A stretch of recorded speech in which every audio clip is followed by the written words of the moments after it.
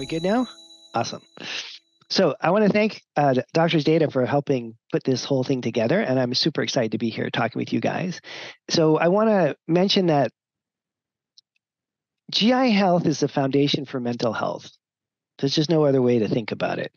And you cannot have a perfect, beautiful, functioning brain if your microbiome is a disaster. You just can't. And I would say it works the other way as well. If you're stressed out of your mind and you've got a lot of things going on in terms of your mental health, it's going to directly impact your gut. And most of us know this intuitively. We get stomach aches or know someone who gets a stomach ache when they're really stressed. And we know that when our stomach is in distress, we just don't feel that great. But where the ball gets dropped, I think, for most patients, to be honest, is in the chronic aspect of this problem. So chronic microbiome imbalances, chronic GI problems lead to low-grade mental health problems like anxiety, depression, fatigue, memory problems. I mean, I have a small practice, but I work with hundreds of doctors every year, and they submit labs and cases to the Kalish Institute. Almost every single patient that we work with has either depression, fatigue, anxiety, insomnia. I mean, there's something going on brain wise. And I think where this gets complex and where the ball gets dropped the most often is that doctors just don't check the gut. Every case that you have that has any brain related symptom, you have to do the digestive tract testing because they may not have any other symptoms of their gut imbalance besides the anxiety, depression, insomnia, memory problems, et cetera. And we see this all the time. Patients with absolutely perfect gut health, according to them, they don't have any symptoms, who have a horrible gut problem that's triggering brain symptoms almost exclusively.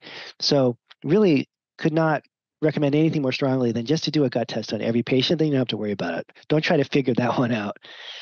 Okay, and then we have, and this is like super exciting because I've been working with Doctor's Data for years, and now we've put together this class, this lab interpretation boot camp. It's just a dream of mine here. So we get a whole class where you guys can submit your own labs and we can talk about your cases. And I developed a whole curriculum just for this about how to get started interpreting the GI 360. And so it's the first time we've offered this. I'm super excited about it. And Doctor's Data is partnering with us. We have a coupon code. You can get a discount if you're a Doctor's Data client and you're coming to this class. And it's really, the idea here is to just get you super familiar with how to interpret the test and design clinically effective protocols. And we'll have the time in this boot camp that we don't have in these 1-hour webinars to get the whole message across. So check it out if you're interested, and you can use that discount code too, okay? So here it is, the Doctor's Data GI 360, really the premier test of its kind in our industry.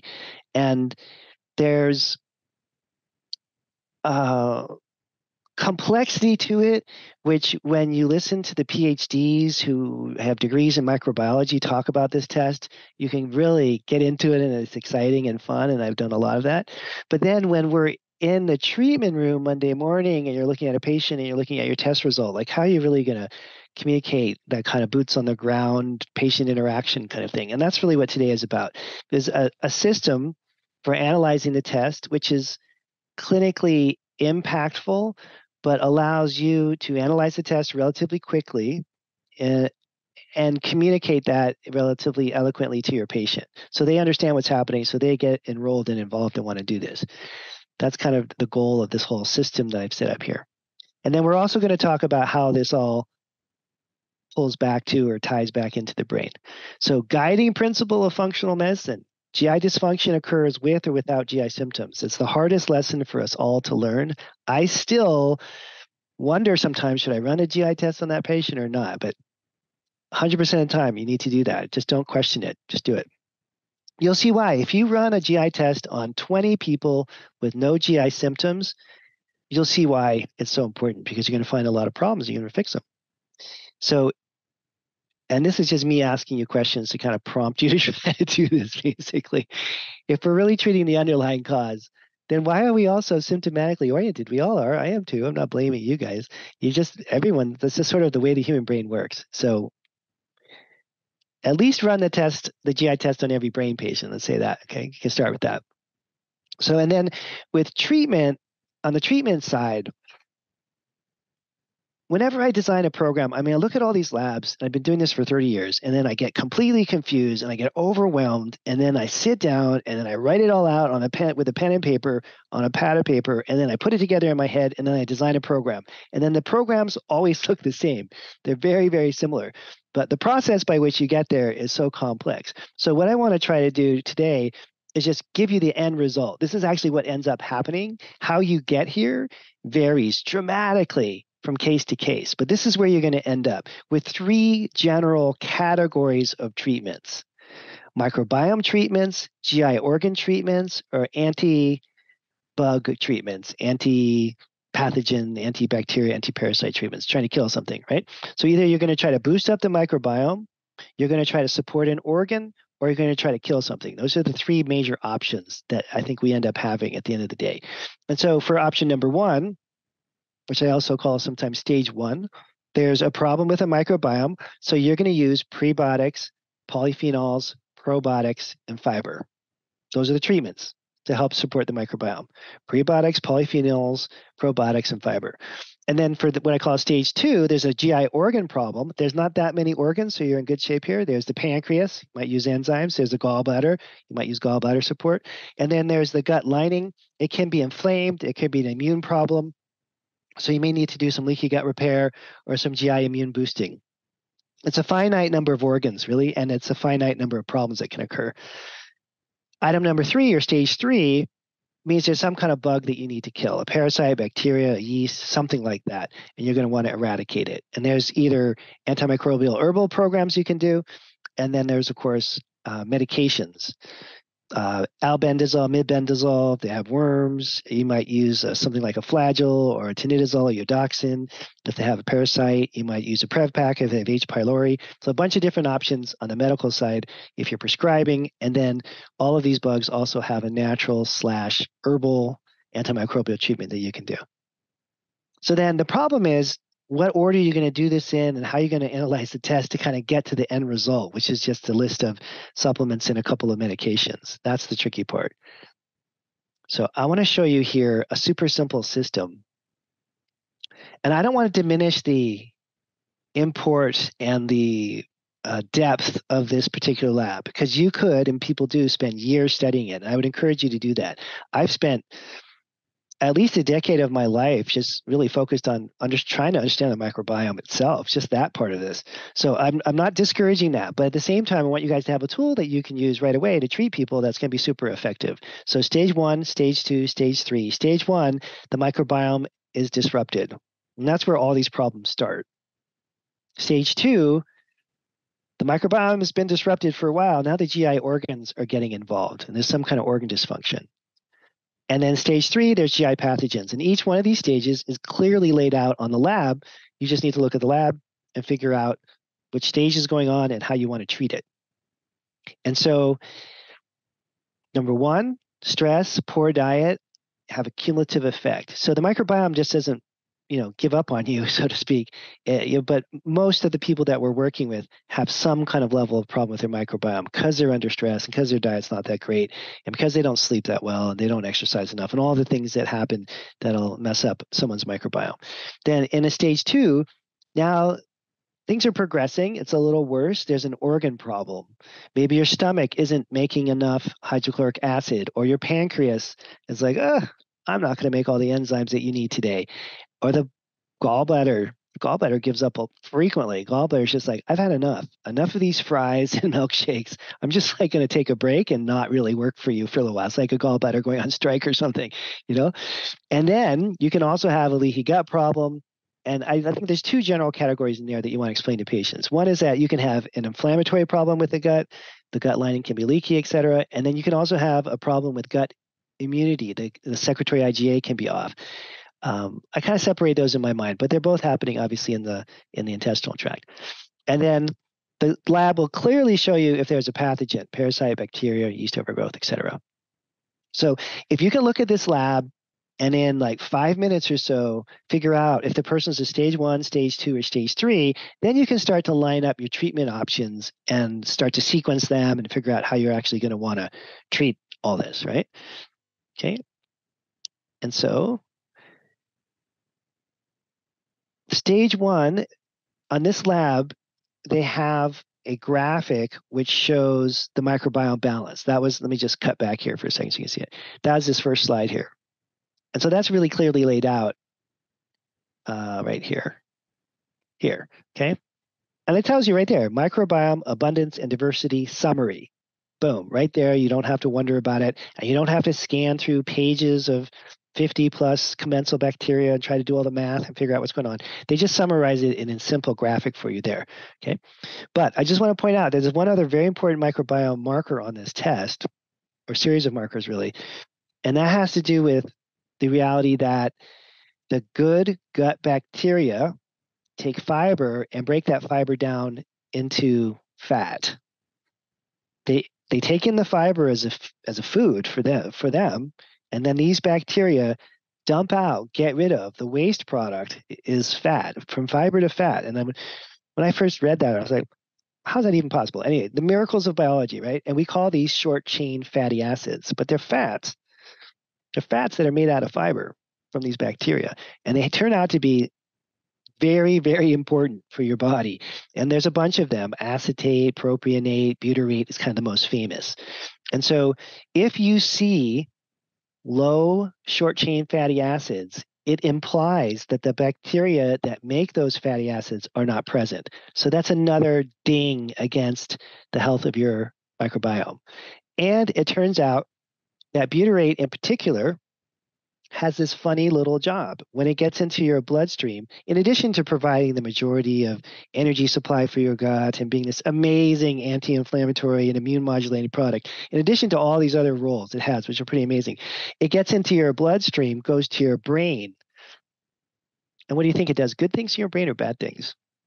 It does really good things. It stimulates BDNF. It stimulates brain-derived neurotrophic factor. Can you believe that?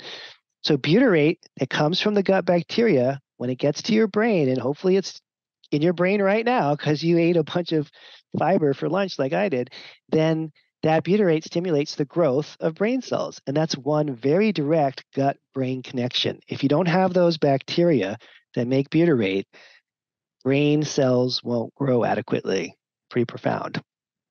So in order to determine this disturbed microbiome issue, we've got our graphic, right, that they just lay it out here for, super simple. And then you're also going to look at the short chain fatty acid markers.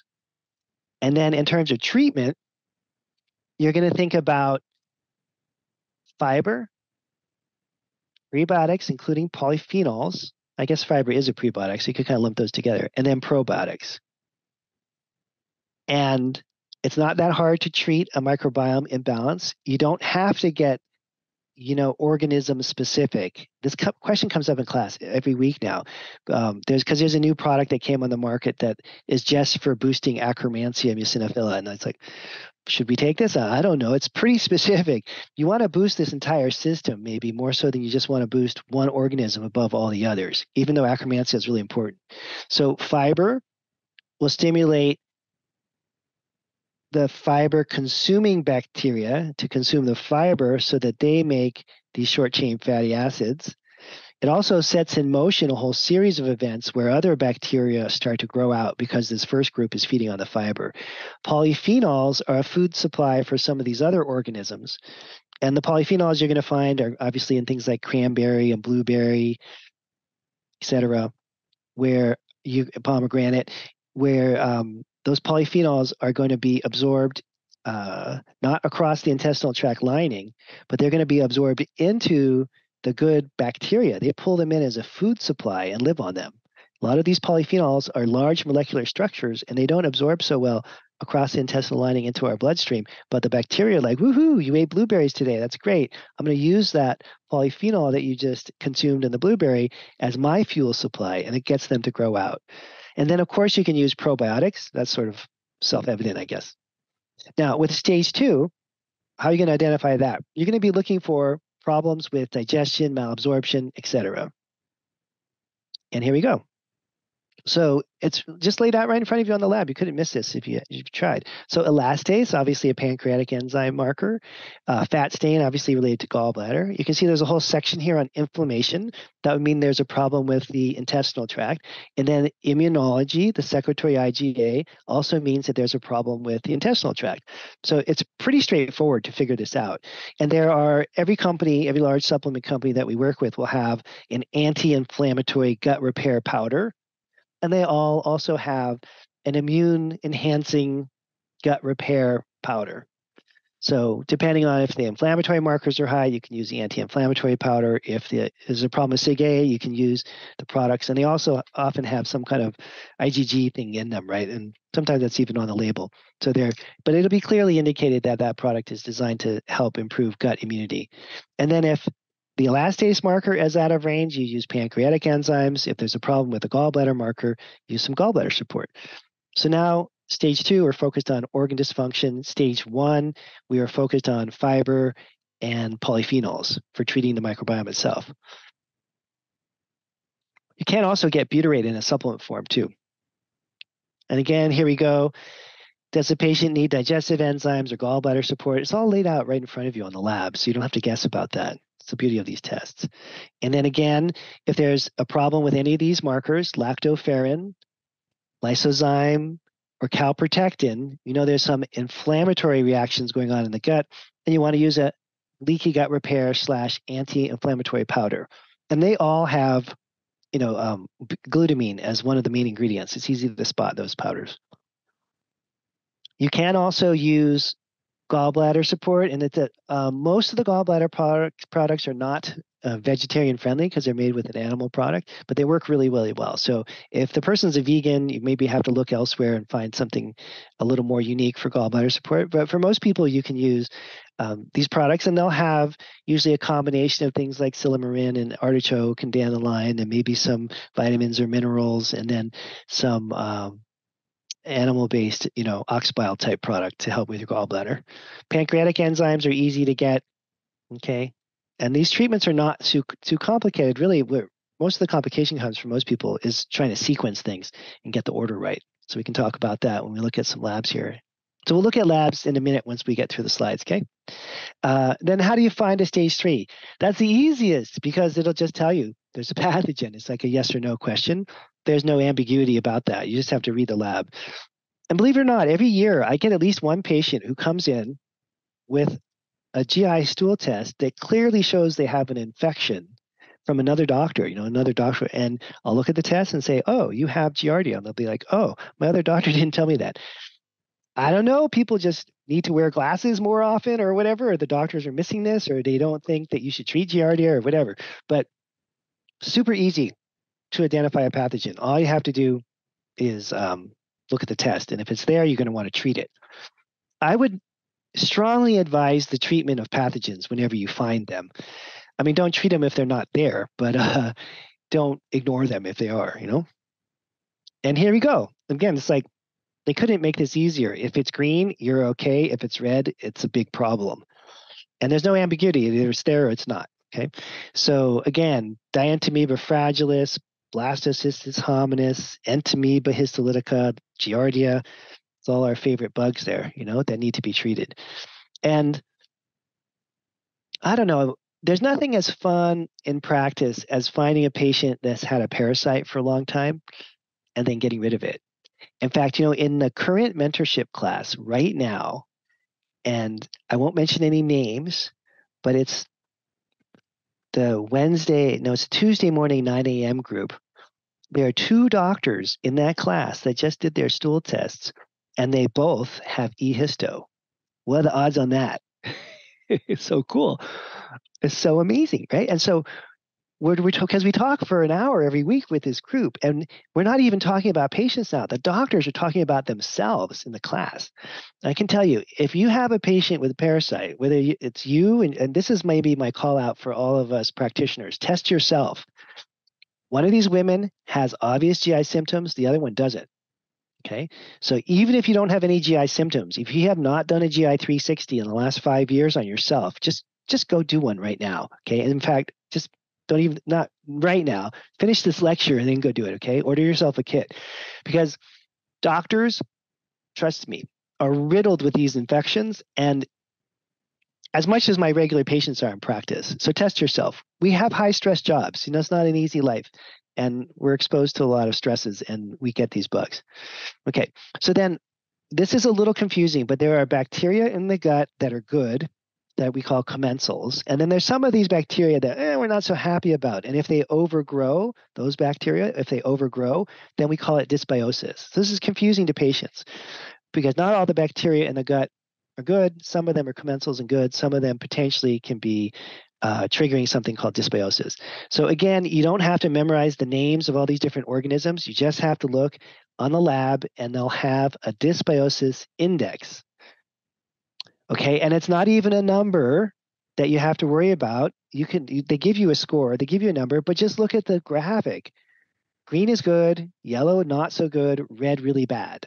Okay, so immediately, just looking at the graphic, you can tell right away if a patient is in great shape or not. Okay, and this particular case is quite good. So then the different kinds of pathogen treatments are as wildly different as one could get, and one doesn't necessarily help with the other. So parasites, antimicrobial, herbal programs, and in some cases medications. And again, you guys are probably familiar with the medications, but there's Flagyl, there's Iodoxin, there's tinidazole, and then there's the whoop-de-doo one, the kind of heavy hitter one called Alinea that's used frequently for parasitic infections in the integrated medicine world. And then for bacteria with C. diff, there's medical treatments, and then there's also non-medical treatments. You can go either way. H. pylori, you can do a Prev pack. You can also get it with Mastica. You have a whole bunch of options, really. Almost all of these bugs have a natural medicine option and then a prescription option. And then you just have to determine on a per patient basis what makes the most sense. Yeast overgrowth, exactly the same thing. Anti-yeast herbal programs, or you can use medications. So just a quick summary. Stage 1, we're going to look at labs in a few minutes, I promise you. So stage 1, problem with the normal bacteria. Stage 2, a problem with the organs. Stage 3, there's an issue going on with a bug, some kind of a pathogen. Okay. So when we look at the labs, that's all we're looking for. Is there a stage 1, 2, or 3 present? And then what are we going to treat? I already went over this a bunch of times, but just a little refresher there, what the treatments are. There's only like, I don't know, maybe 3 or 4 choices for each category. So it's a finite number of things that you have to learn, very finite. And then a large part of functional medicine, I guess the largest part, my teacher, Dr. Timmons, always used to say 80% of the job is lifestyle. So if they have a stage 1 problem, you want to coach them on a fiber-rich and polyphenol-rich diet. Beans and berries. Beans are the best source of fiber for the human body, and berries are the best source of polyphenols. Of course, apples have fiber too. There's many other options, but people should be eating, beans, maybe not every day, but almost every day, and for sure should be eating berries pretty much every day to make sure you're getting the fiber and polyphenols that you need.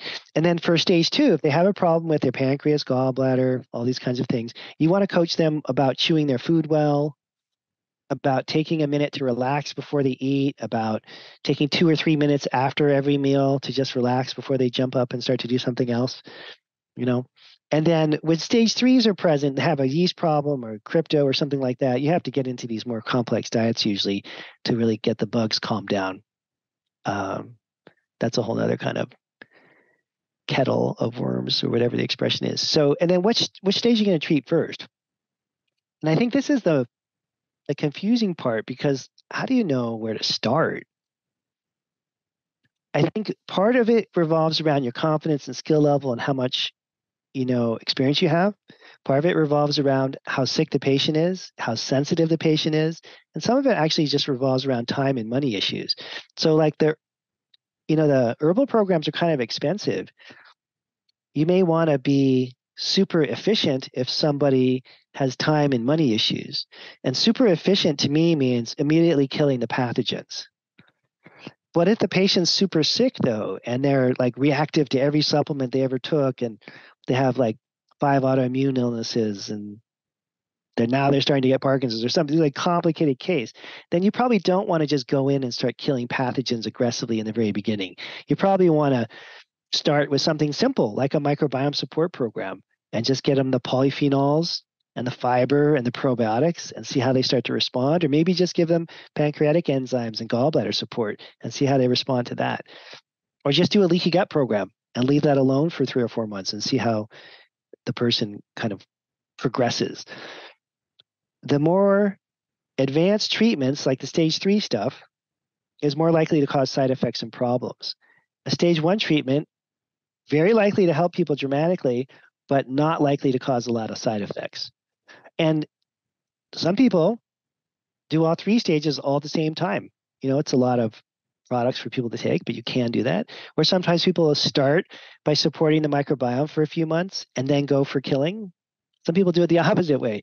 So there's almost infinite variations. If you ask me what I usually do, I always try to treat the pathogens first if I can.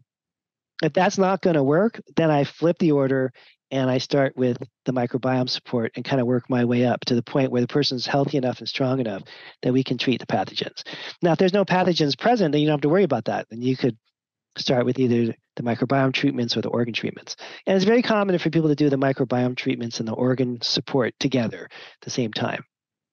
In fact, there's been a lot of doctors I've worked with in the past that are quite kind of exceptional practitioners that'll do like a 2-month anti-inflammatory gut repair program and on every new patient, basically, and just let things settle down before they get into doing the more aggressive treatments that might cause side effects. Okay, so now we're going to segue over to the brain part of this. And I think you'll find, as I have, that the combination of a gut problem and a brain problem is going to be present. I mean, you're going to just say it this way. You're going to see it every day of the week. It's not going to be something that's like a once a month kind of thing. Okay, maybe it's not every single patient that walks in the door, but every day you're definitely going to have a couple of people that have a gut problem and a neurotransmitter problem. They may not have developed at the same moment, in the same time, or for the same reasons, but they're going to be paired together really frequently. And so we want to be able to test the brain and correct the neurotransmitter-related issues as we're correcting the gut. And there are a lot of programs that you want to wait until the gut is better before you treat X, Y, and Z, But with the neurotransmitter support, you can absolutely jump in and treat the brain with amino acids in the very beginning, even before the gut is better. People just simply do not have trouble absorbing the amino acids that support the brain, even when their gut is messed up. Okay, and there, again, are some programs that you want to defer or you want to wait until the gut treatment has been completed before you start. But the brain you can jump in with right away, and you'll have really great results. Okay, so here are the basic pathways. I don't know, that looks a little daunting, doesn't it? But let me try to point around here and show you the things that you really need to know. So you definitely need to know that tyrosine is how you make L-DOPA, dopamine, norepinephrine, and epinephrine. That's pretty important. And then to reverse it a bit, you should know that phenylalanine converts into tyrosine. I think it's kind of incredible. I mean, it's basic biochemistry that your body can take one amino acid and make another one, but it's kind of cool. So your body makes tyrosine from phenylalanine. So sometimes you'll see these two paired together in terms of having a problem.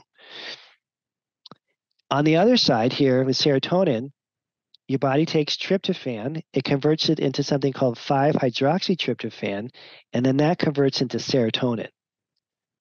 So in both of these pathways, but especially in the serotonin pathway, the real rate-limiting step in the production of serotonin is going to be vitamin B6, and it's represented here as P5P, peroxyl 5-phosphate.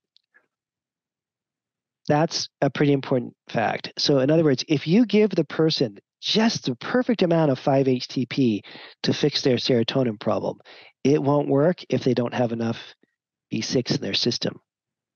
Not even a little bit, it just won't convert. I mean, it'll do other things. I don't know what your body does with it. Probably just metabolize it and break it down and do something else with it. But it won't convert into serotonin unless B6 is present. So just make sure that you cover your bases and you always give people B complex with an extra, maybe even a little bit of extra B6 in it to make sure that you're able to make serotonin. Tyrosine converting to L-DOPA has a similar issue here.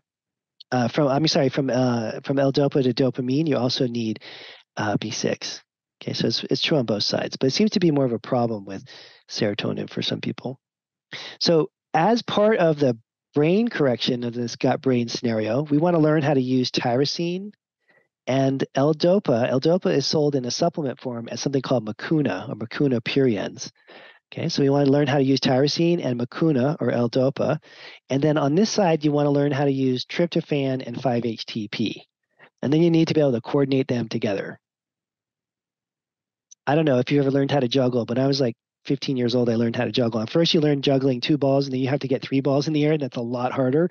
So we're talking about like 4 balls in the air here at the same time, because you got tyrosine and Mucuna on one side, tryptophan and 5-HTP on the other side, and then they're interactive. So you have to get the balance between them right, which sounds hard, but there's some starting points that you can do that are pretty straightforward, okay? And then here's some of the other amino acids as well that are responsible for neurotransmitter production. And then we're thinking about it from like a why does this happen standpoint. I think it's easy, again, as a patient communication tool, to just let people know, hey, there's a couple different reasons why your brain could be imbalanced. It could just be a deficiency state. There could be damage to the neurons, or there could be some genetic issue going on. So deficiency states would mean you have a bad diet or you have a bad gut. Maybe you have a great diet, but your absorption is not so good. That's going to cause a neurotransmitter deficiency. Definitely. Could also have drug depletion. Long-term use of SSRIs can deplete neurotransmitters, ironically. You could also have what I call a type 2. That would be a damaged neuron, or it's not one neuron, right? Damaged neurons. Toxins, environmental toxins, kind of notorious, things like lead, mercury, cadmium, for getting into the brain and causing, destruction of the neurons themselves. If you want to see that graphically, I watch a lot of action movies, which I'm not proud of, but I really enjoy action movies. This is like an action movie for neurons. If you Google University of Calgary mercury video, it's really old. It's like 40, I don't know how old it is, but the voice narration sounds like your 6th grade science teacher, but it's pretty cool video. So what you see is a neuron, or they call it neurofibril. And then the voice is like, and now you will see the mercury molecule introduced. And they actually film a neuron having a fight with a mercury molecule, and it's not pretty. You just see the neuron itself just go, it just gets like roasted up, just like a plane blowing up in an action movie or something. It's horrible.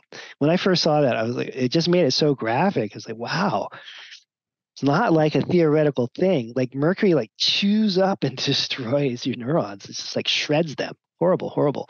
So anyways, you can have damage, and a lot of people have environmental toxin exposure. You can also have damaged neurons from a head trauma. You hit your head in a car accident against the windshield, some kind of concussion in sports, things like that. Doesn't really matter what damages the neuron, if it's an environmental toxin or if it's a blow to the head, you're still going to have damaged neurons either way. And then, as you well know, there's all kinds of genetic factors that come into play. There's methylation defects, and the MTHFR gene's kind of famous. There's COMT defects, COMT, the enzyme that helps metabolize the catecholamines. So there's a lot of genetic factors that are at play with the brain as well. And for a lot of patients, there's varieties of all 3 of these things going on.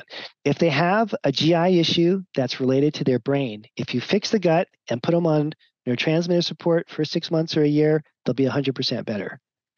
If they have a toxin-induced problem with their brain, if you fix their gut and put them on neurotransmitters, they'll get better.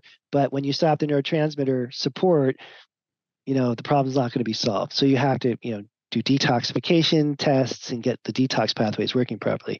If they have genetic factors involved, you fix the gut, you put them on the neurotransmitter support, they feel great. It's a year into the program, you stop the neurotransmitter support, all their problems come back. Put them back on, all the problems go away.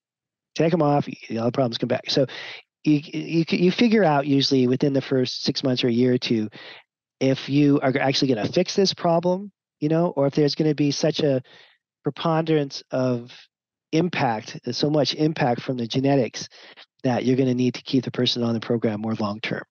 But ideally, if it's GI driven or neurotoxin driven, we can correct the gut, correct the brain, and then withdraw all the supplements and have the patient maintain the benefit.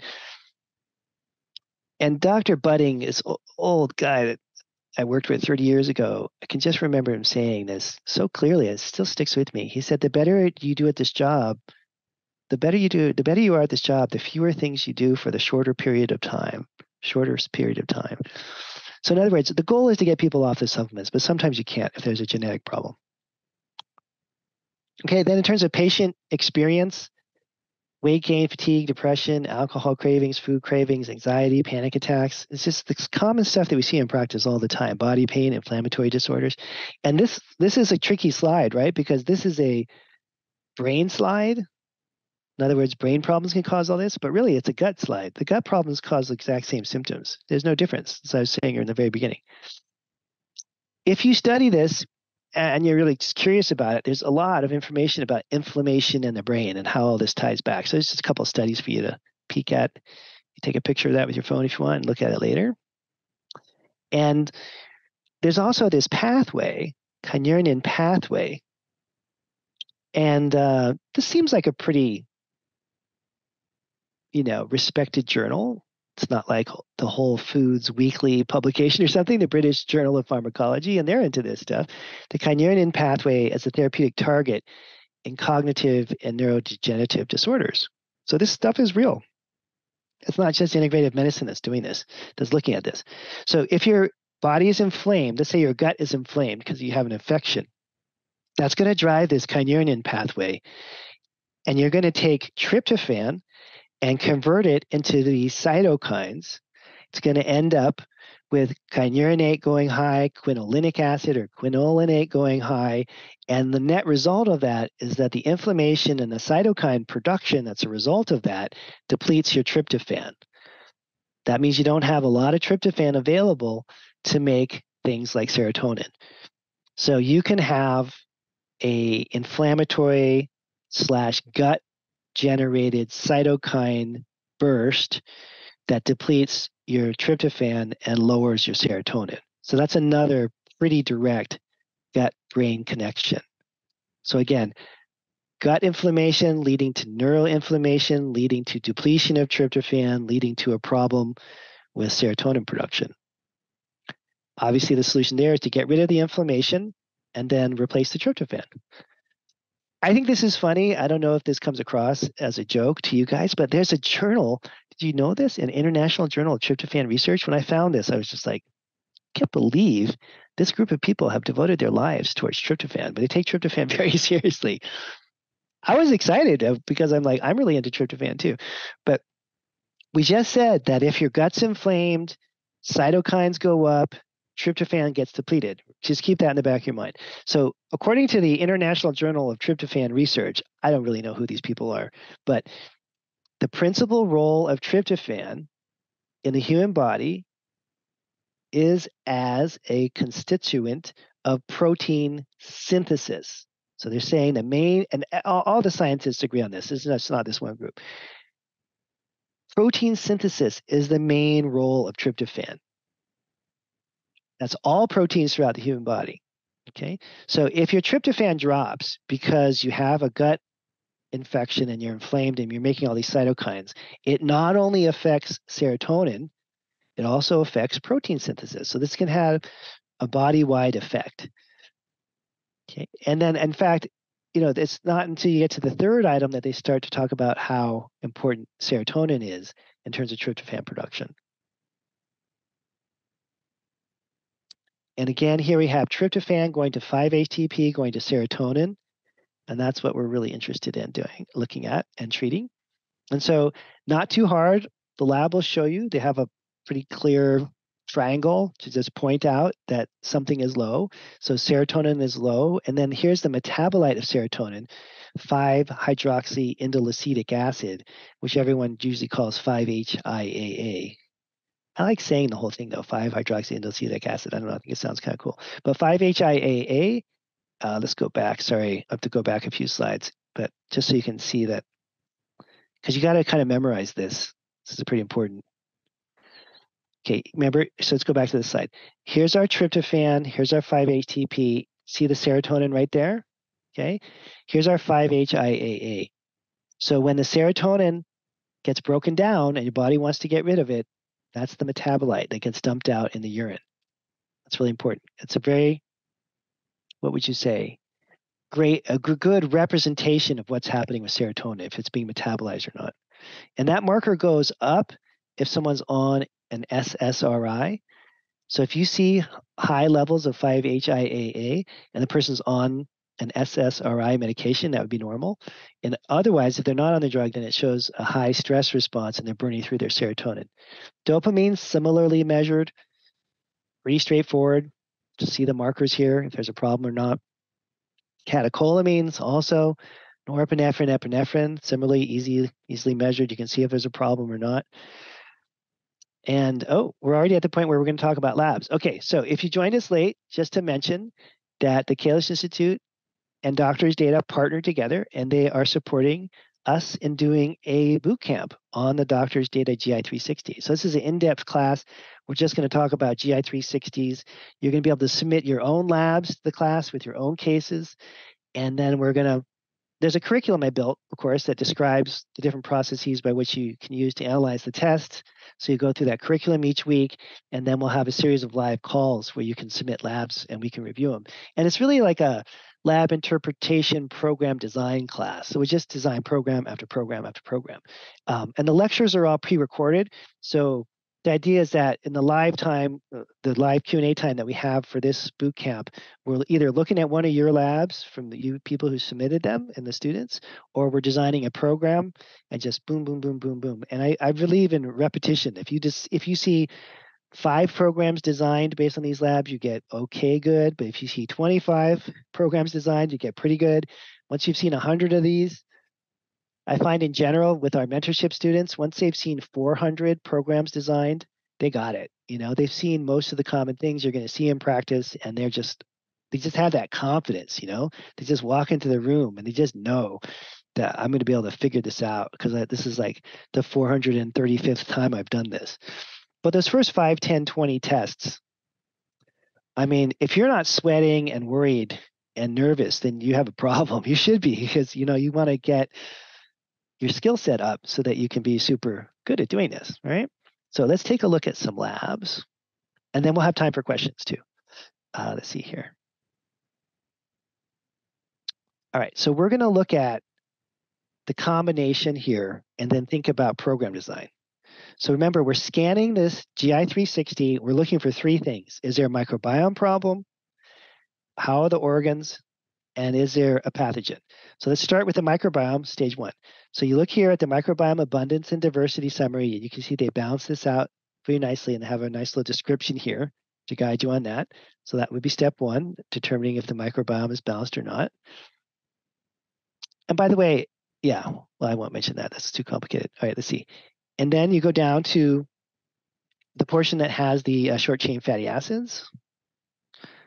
They're not right next to each other, so you have to kind of scoot around a little bit. Here we go. And you see if there's a problem with the short chain fatty acids. And if there is, then you know there's a microbiome issue. If there's a problem with that microbiome indicator, you know that there's a problem with the microbiome. And then we're going to look for the second stage. That would be organ involvement.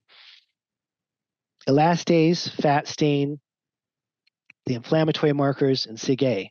Okay?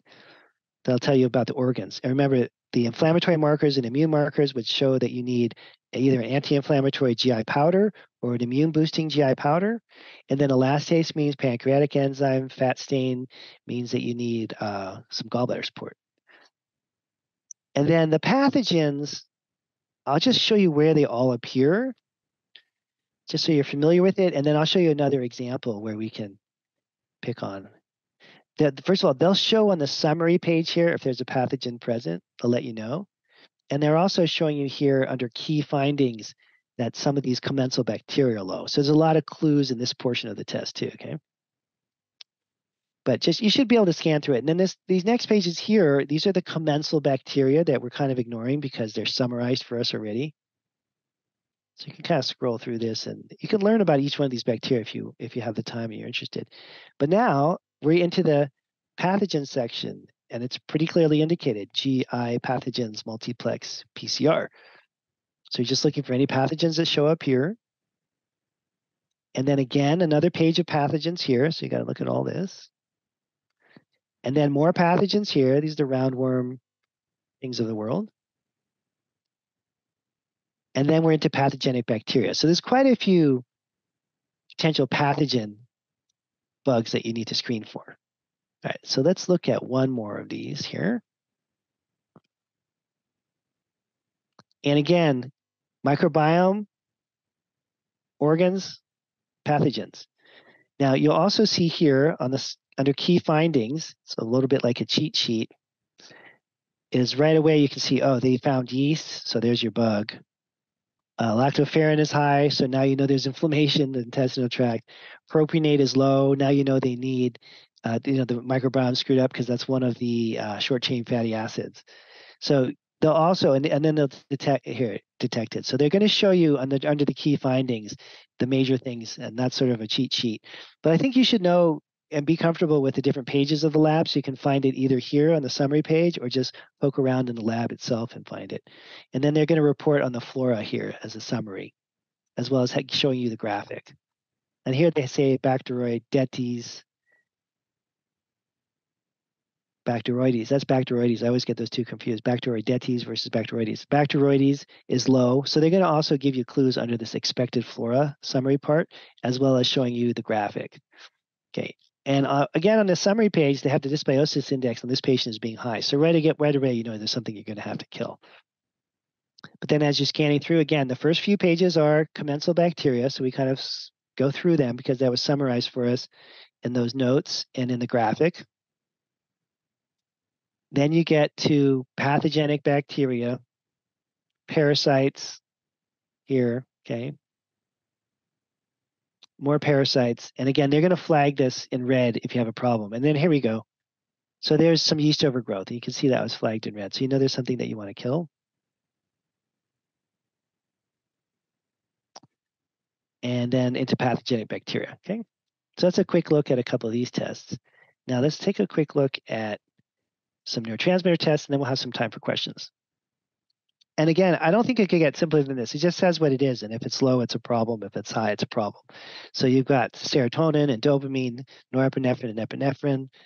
You've got, I'm not talking about all the neurotransmitters today, but there's others you could obviously treat here, like glycine and GABA and whatnot. Okay. So if these are low, you want to bring them up. And the ones that I'm focusing on today, serotonin, dopamine, norepinephrine, and epinephrine. Serotonin is treated with 5-HTP or tryptophan, and then dopamine, epinephrine, norepinephrine treated with tyrosine. And in cases where there's a dramatic problem, you can add in mucuna, which is the herbal form of L-Dopa. Okay, so those are very straightforward. And here's our nice pathway chart to just kind of remind you how all this stuff works. And let's look at one more. And then you can combine and should combine these treatments, so you should be jumping into like your stage 1 and 2 gut treatment along with your tyrosine for the brain. So in this case, if you see dopamine, epinephrine, or norepinephrine low, you can use tyrosine. I usually start patients at 1,000 milligrams of tyrosine 3 times a day. I don't know if people think that's kind of aggressive, but it's a good starting point. You can go higher if you need to. It's enough to let you know how much of the problem is going to go away or not. And then if there's a serotonin imbalance, usually you want to start with somewhere between 100 and 300 of the 5-HTP. Typically that's given at night because it can make people drowsy. And then remember that that's not going to work unless there's enough B6 in their system. So you're always going to want to add some additional B6 as well, right? Okay, so let's take a pause for a moment here and see if you guys have questions.